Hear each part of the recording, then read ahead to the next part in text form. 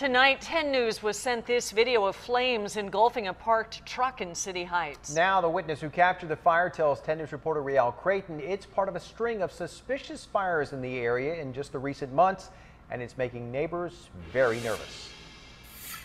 The neighbors will tell you they are almost certain this fire is connected to at least one other in the neighborhood, and the evidence is all over this truck. The hood mostly intact, but then you walk to the back and you take a look.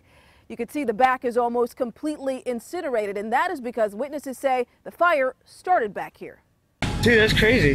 The sky-high fireball drew Joe Collins from nearly 2 blocks away.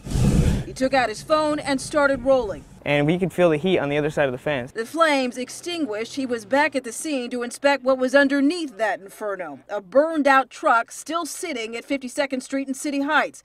Just the latest, he says, in a string of fires that have been happening in his neighborhood, which also happens to border this quarry that at night, he says, is full of transients.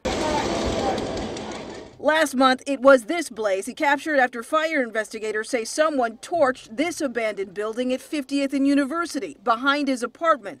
Back then, his neighbor telling 10 News the same story he told police. He had a confrontation with a teddy bear toting suspect, leaving within minutes of the smoke. I said, "Did you just come from over there and light that fire?" And he's, "No, I was just walking through." Fire officials couldn't say whether the fires are connected, but say both were intentional. This truck parks in front of our apartment complex building where the other fire was last time. Seared into Collins' brain at the moment. I think that someone around here is just lighting fires. In City Heights, Riel Creighton, 10 News. And the truck went up in flames near the San Diego rescue mission. Fire officials say there was about $12,000 in damage.